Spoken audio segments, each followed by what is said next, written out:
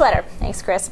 Well, window treatments can make or break the style of your room. Adding curtains or drapes to a window can really create a focal point, make the room seem larger, taller. Chet, Portia, you know how to do this excellently. Oh, so fill us in. You know, you're exactly right. Window treatments can either make or break a room or a house. And there's a couple of things you have to think about when you're doing window treatments. You have to think about the architectural style of your house, your own personal taste, and also the room that the window treatments are going to go into. So basically today it's going to be a very informative segment. I'm going to talk to you about basic window treatments because I get asked all the time, like, how do I know what's best for my window or what's best for my budget?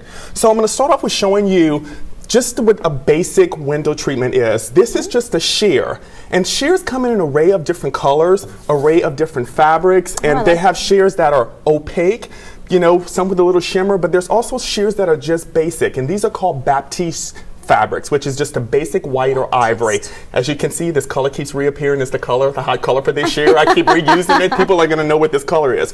And there's different kind of top treatments. Like this is called pinch pleat, which is a triple pinch pleat. This leans toward more of the transitional look. And what transitional means is it's more traditional and modern mixed together. And so there's a triple pinch pleat, but also pinch pleat you can get done in a double pinch or a single pinch pleat. So that's one style of drapes. The next thing is we're going to talk about is valances, which people are really familiar with valances. And you know, a lot of these things you really don't have to do custom. You can actually buy these in stores. But you know, once again, custom is always better because you get to fit your window exactly how it should be.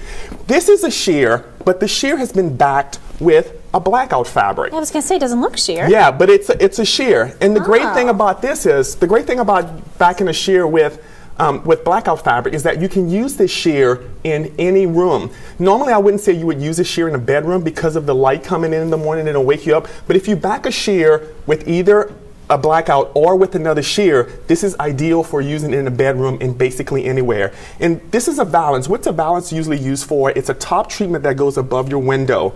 And then if you decide you just like valances, that's great. But if you want to do something different and maybe put fabric underneath it, you can create a whole nother visual with it. You have like a valance and also a curtain. You know, once again, and this is linen fabric, which is really light and really light and airy. And the great thing about linen is that you don't have to have a blackout drape behind linen, but it's still light and airy. It still gives you the, you know, just enough light to let the light come in. Another thing we're going to talk about today is this is more of a formal look. These are called goblet pleats. And what goblet pleats are is that they're more of a formal look. You usually use those in like living rooms or dining rooms. And the really funny part about this, because I just recently learned that the way they keep these goblet pleats up and kind of out is that they stick toilet paper in them. Are you serious? Seriously. They stick toilet paper in them. Yeah, and that's what gives it the fullness of the goblet pleat. Tricks of the trade. Tricks of the trade, exactly. Giving you all my tricks today. So this is a goblet pleat. This fabric is a little more formal. So you would normally see this, like I said, in a living room or a dining room. But there's other type of window treatments that you can use as well. There's something called Roman shades, which Roman shades comes in a variety of different colors and different styles. As you can see, this is a Roman shade from a great company called Hunter Douglas, which you can do these custom, but you can also buy these as well. This is a nice green, but if you want to do them where you could just buy them, they usually come in very basic colors. Another great thing that is really great about window treatments is these are called accordion shades, and a lot of people are kind of familiar with accordion shades. They're really basic, really cost effective, and they're really easy to work with. And the really thing I like about this is they're easy to clean. And you pull them down, and once they're done, you just basically raise it back up. It's a real easy process. You know, curtain rods are really something that can either make or break the drapery that you use. These are modern curtain rods, but also you don't have to do modern curtain rods. You can do the traditional wood rod, and what's really great about the traditional wood rod is this is your DIY tip for the day. You can actually paint these wood curtain rods that could either match the drapery that you're using also match your wall treatments.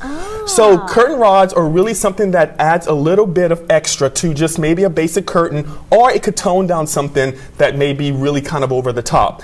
So these are really great ideas for window treatments. Once again, shop within your budget. Make sure you know what you're looking for. Find the right fabrics for you. Find the right colors for you, and that could really make or break or create your room. Real quick, I want to wish you a happy birthday because I know that's coming up. And I didn't get to do your segment last week. Happy 1-year anniversary with Fox 8. Thank you very much. I'm pleased to be here. All right, we'll have all of Chet's tips on our website, fox8live.com. Keep it right